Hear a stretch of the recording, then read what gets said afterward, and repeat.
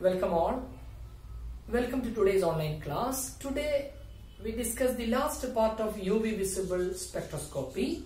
It is about calculation of lambdamax of certain class of organic compounds based on some empirical rules that is called Woodward-Fieser rules.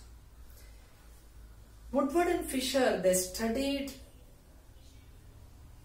the electronic spectra of a large number of molecules and they formulated some empirical rules. It's an additive rule.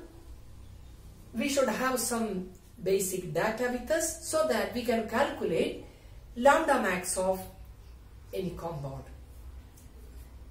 Let us first of all, we have two classes of compounds. One is calculation of lambdamax of conjugated dienes, and the second one is calculation of lambdamax of alpha beta unsaturated carbonyl compounds, or simply we call enones. With respect to enones, we have to discuss what is the role of solvent in lambdamax or solvent effect. Let us first go into the calculation of lambdamax of conjugated dienes. Remember, in both the cases, we are concerned with pi to pi star transition. That means lambdamax of pi star transition, because it is most noticeable peak, most intense peak. Okay. Now, in the calculation, there are two parts. First, we should fix what is the base value of the given compound. If it is a cyclic or conjugated diene, open chain, or if it is cyclic, if it is a cyclic value, base value is 215 nanometer. If it is cyclic, there are two cases. It can be heteroannular. I will explain that. Heteroannular means if there are two rings, okay, like this, okay, and the conjugate double bonds are coming in two different rings like this. This is conjugation, correct?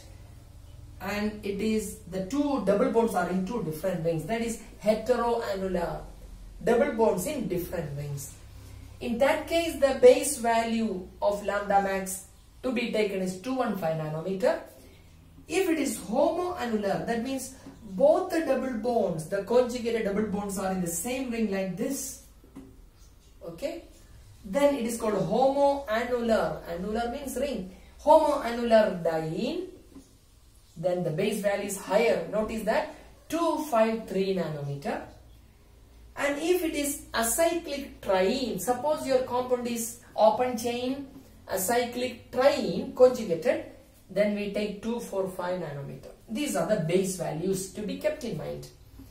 And then we add some increments based on various features. Increments. One, extended conjugation. Suppose in addition to these two double bonds, there is one more double bond coming here, which is in conjugation, right? Suppose it is here, it is not conjugation, it will not add to lambdamax. But if a double bond comes in conjugation, extended conjugation, so that resonance will be working over all these carbons, right? Then we have to add 30 nanometer. Remember in the previous class, for ethylene, pi star transition, lambdamax was 167 nanometer or so. And when it is butadiene, it increased to about 200. So generally it increases by 30 nanometer for every double bond. Exocyclic double bond, if it is there, we should add 5 nanometer. What is exocyclic double bond? Suppose there is a double bond coming like this here. This is called exocyclic double bond. A double bond comes exo to the ring. Okay? Like this, or it comes like this. Okay. Then lastly, for alkyl substituent and ring residue, we should add 5 nanometer for ring residue. That means, suppose your compound is this one, Okay, homoannular diene.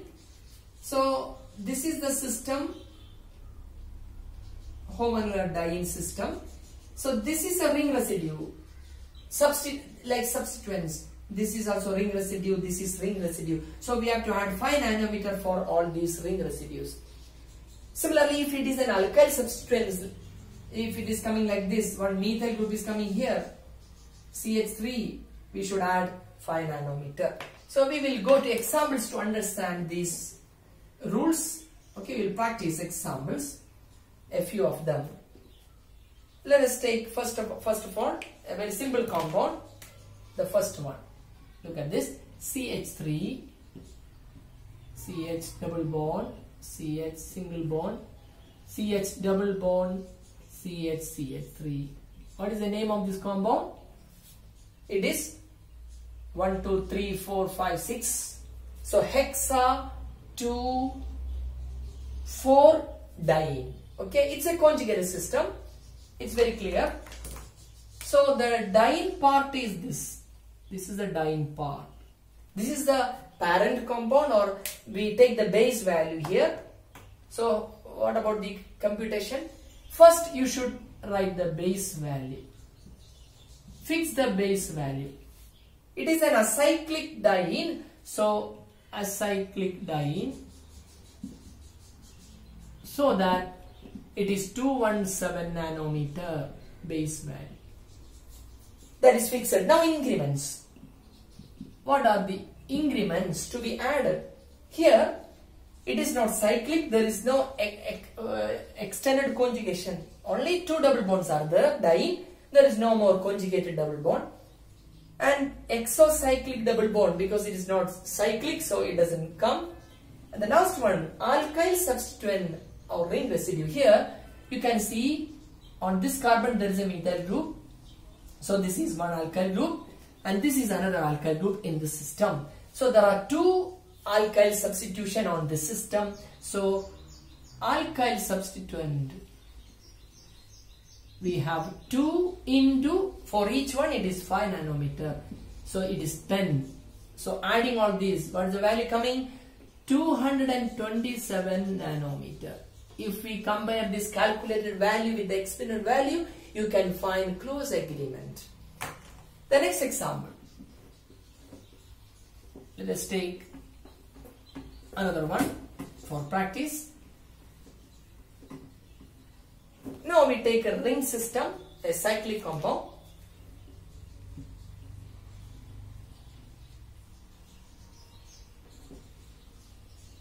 Okay. This is the compound. Calculate lambdamax for this diene. So first of all we take the base value, fix the base value. To which one it belong to? It is heteroannular diene, correct? Different rings. So the base value is 215, heteroannular. So it is 215 nanometer base value. Now increments. Increments, is there any extended conjugation? No, only 2 double bonds, only diene. So that is not applicable. Exocyclic double bond. Check the double bonds whether it is exocyclic or not. This double bond is not. You can see this double bond is to this ring, it is exocyclic. If a double bond comes like this to a ring, if the double bond comes like this anywhere, it is called exocyclic. So this double bond is exocyclic to this ring. So we have to add. So exocyclic double bond gives 5 nanometer added. And finally, ring residue. No alkyl substituents, but ring residues are there. That means, how you fix it? See, this is your system, conjugated diene, and you check, this is one ring residue to this side, this is another ring residue, and this is another ring residue. So there are 3. So we can write ring residue. Ring residues, there are 3 into, for each one it is 5. So 15. So what is the total? It is 235 nanometer. Okay, that is the lambda max of this compound. Right? Let us discuss another example now.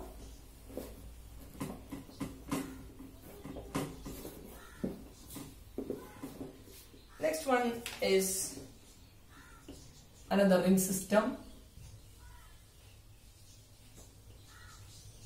Okay, fused rings, two rings are there, and these are the double bonds. Let us go for the calculation. What about the base value? Base value. So you may get puzzled here whether we take this as a homoannular or heteroannular. Both are applicable here. If you consider this part is heteroannular, if you consider this part it is homoannular. Always you take the larger value. So this is to be treated as a homoannular diene. Okay, homoannular. So what is the base value? Homoannular, it is larger, 253 nanometer. Then there is one more double bond which is extended.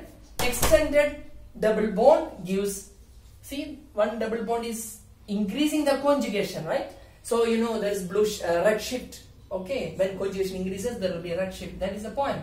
So increments now. Extended conjugation. Extended conjugation, it is adding 30 nanometer. Then next one, exocyclic double bond is there. Yes, this you can see, this is now the system. Okay, the whole thing including this extended conjugation. This double bond is exocyclic, only this one, not these two. So there is one exocyclic double bond. Exocyclic double bond, 5. Finally, ring residue. How many ring residues are there? Yes, let us check. Taking the whole system, this is one ring residue like a substituent, second one, third one, that's all. So there are 3. Again, 3 into 5 equal 15. What about the total value? 20, 50, it is 303. 303 nanometer is the lambda max for this die. Okay, so that's about calculation of lambda max of conjugated diene system. I am giving you 2 questions for practice. You do it as a homework. One is this one. This is a compound. Okay, this is a conjugated diene, and the second one you have a bicyclic system and there are 3 double bonds. So you may get doubted whether this is to be treated, which is a base value.